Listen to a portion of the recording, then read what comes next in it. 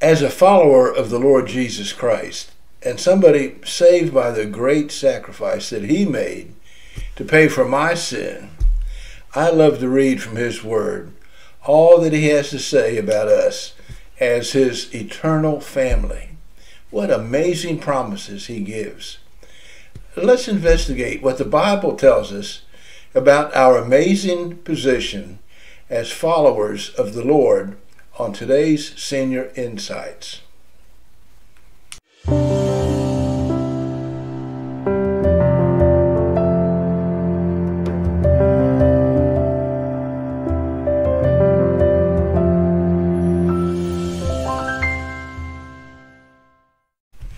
As a believer in the saving grace of the Lord Jesus, there are some very real promises from our Heavenly Father found in this love letter that we call the Bible.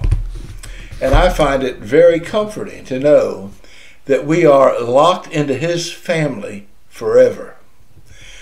We can't allow the evil one, the father of lies, Satan himself, to tell us that we're less than what God says we are if we're his. Satan wants us to question everything we're told. Remember, he asked Eve in the garden, did God really say don't eat from that tree? I love to read what God really does say and tells us in this book, keeping in mind that all Scripture is inspired by God. It's useful to teach us what is true and to make us realize what's wrong in our lives. It corrects us when we are wrong, and it teaches us to do what's right. First, he calls us his children. We're adopted into his family forever, heirs to all he has. To all who believe, it says, and accepted him, he gave the right to become children of God. It says in John 1:12. And in Ephesians 1, it says, God decided in advance to adopt us, even me, into his own family by bringing us to himself through Jesus Christ. It's what he wanted to do. It gave him great pleasure, it says. And 1 Corinthians 6 tells us that a person who's joined to the Lord is one spirit with him. You and I, if you're a believer, are forever one with the eternal, mighty creator of all heaven and earth. Is that not an amazing thought? God says he sees us, it's hard for me to believe, he sees us sinless and perfect in his sight because of what Jesus has done. Jesus covered us with his righteousness. The Bible says he has rescued us from the kingdom of darkness and transferred us to the kingdom of his dear Son, who purchased our freedom and forgave all of our sins. It's Romans 5 that tells us that since we've been made right in God's sight by faith, we have peace with God because of what Jesus Christ, our Lord, has done for us. And because of our faith in him, Christ brought us to this place of undeserved privilege where we now stand. And we confidently and joyfully look forward to sharing God's glory. Are not his promises amazing? His love for us has placed us into his eternal kingdom.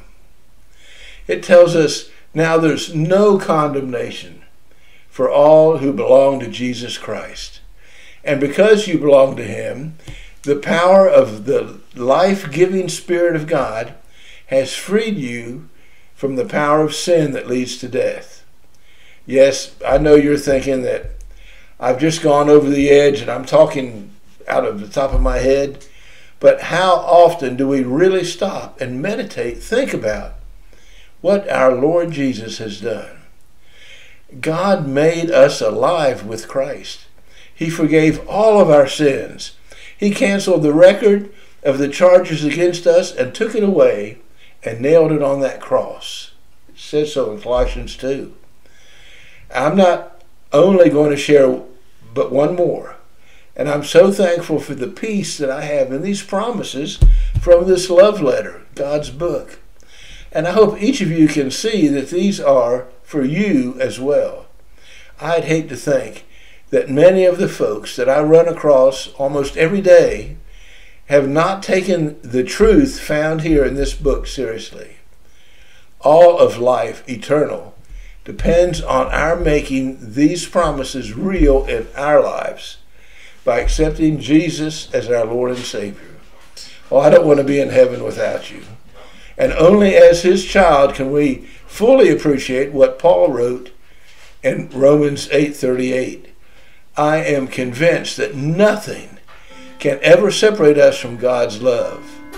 Neither death nor life or angels or demons, neither fears that we have for today or worries about tomorrow, not even all of the powers of hell can separate us from God's love. No power in the sky above or in this earth below, indeed nothing in all creation, will be able to separate us from the love of God that's revealed in Christ Jesus our Lord. Is that not a promise or what? And if you're not completely sure of these promises in your life that are personally yours, as God wants you to know, contact a good Bible church, a Bible-believing pastor near you, or send me a message and get it resolved while you can still do it. All of eternity depends on that one simple decision. And let me know what you think about this message. And if you want me to keep doing them or want them to continue, click on that like icon below so I can tell whether anybody's even watching. But now, dear ones, let's close with our blessing. Oh, may the Lord bless you and protect you. May the Lord smile on you and be gracious to you. May the Lord show you his favor and give you his peace. Oh, yes, dear ones, the peace that we have right here in this book, the peace that we have in our hearts when we belong to him, he wants to bring you into his family. You have a blessed week, dear ones, and make this step. Nothing else in this whole life is more important than this one step of accepting his gracious gift. God bless you all. I'll see you next Thursday.